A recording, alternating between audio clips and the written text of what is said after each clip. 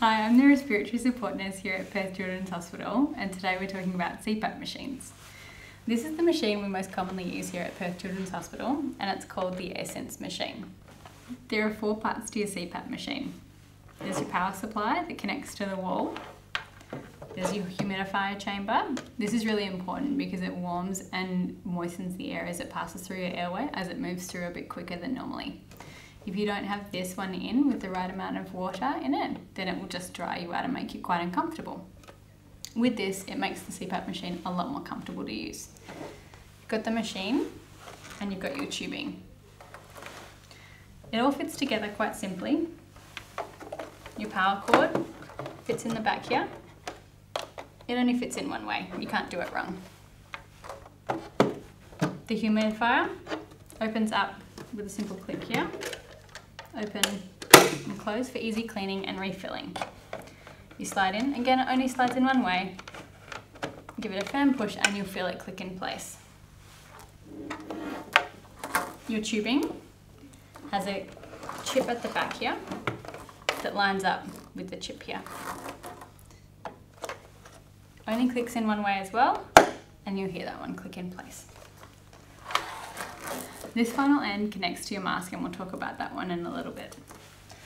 On your machine, you've got a home button, a dial for adjusting between some of your options here, and a start button. On the side here, there's a cover over the filter, and it's just a small white piece that sits inside. Make sure that one's closed nicely. On the front, there's a home button, and at night time, after a few minutes, the screen will go dim so it doesn't keep you awake at night.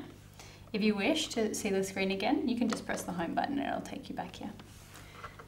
There's a dial on the side here that you can rotate and select from sleep report or my options.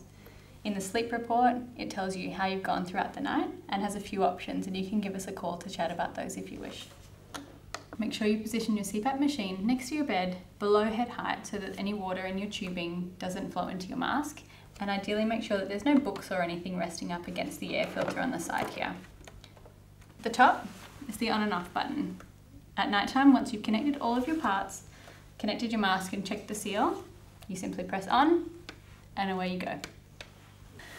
The AirSense CPAP machine has to be connected to the wall in order for it to operate. There is no battery. Now we're going to talk about the masks, and we've got Layla here to help us demonstrate. We've got a few different kinds of masks that are here on offer at Perth Children's Hospital. The first one is one that goes under the nose and has a strap around the back of the head. The air comes in through the top and comes in around to the front. The next mask we have goes over the nose and the mouth, and it sits in the cleft of your chin and above the bridge of your nose. The air comes in through the front of this one, but also has the headgear at the back. It's got 2 connection points that connect in at the sides.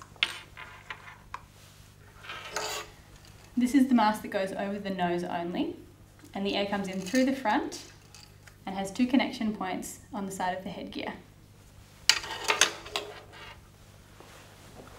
So now we're going to fit the under the nose mask, and you undo the Velcro at the sides, and if you're going to hold the mask under the nose, if you can, Layla, thank you. And the headgear goes around the back of the head, feed through the side of the mask, and Velcro in place.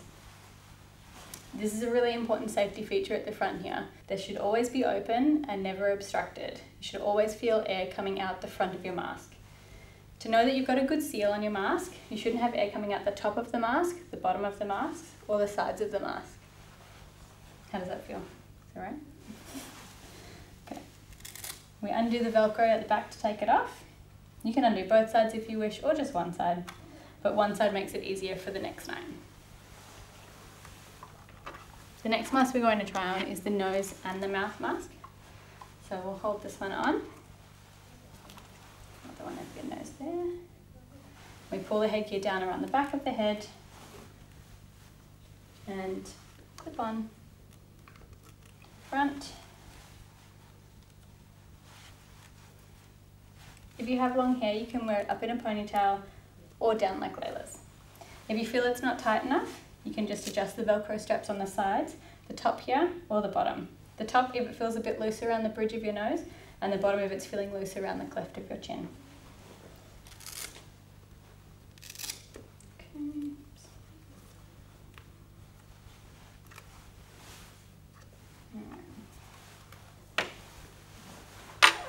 The last mask we're going to talk about today is the over the nose mask. This mask goes over the head like the others. Put one on there, lovely. Pull the headgear down around the back and connect it at the bottom connection points. It just snaps into place there.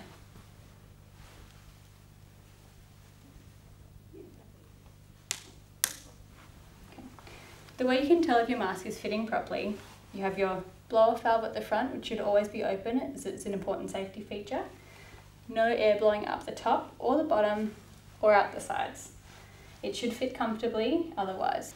Another way that you can tell that your mask is fitting well is if you can fit a finger under each side to make sure it's not too tight and too uncomfortable. To take it off, you just unclip the sides here.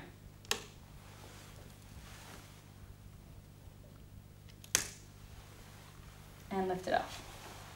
We'll demonstrate connecting the whole CPAP machine together. So we'll pop this one on, Layla can hold it in place. We'll clip it on.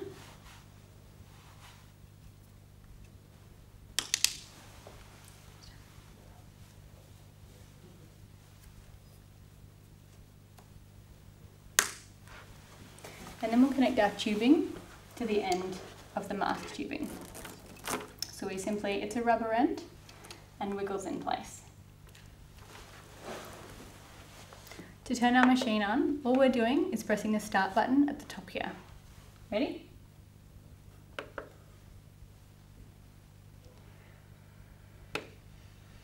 It can feel a bit strange to start with, but this is why it's a really important idea to have a little practice in front of the TV or when you're reading a book, sitting quietly at home. Feel okay? To turn it off, we just press the start button again, and then we're ready to take our mask off. The Essence has a few extra features on it, and we just want to talk about those here.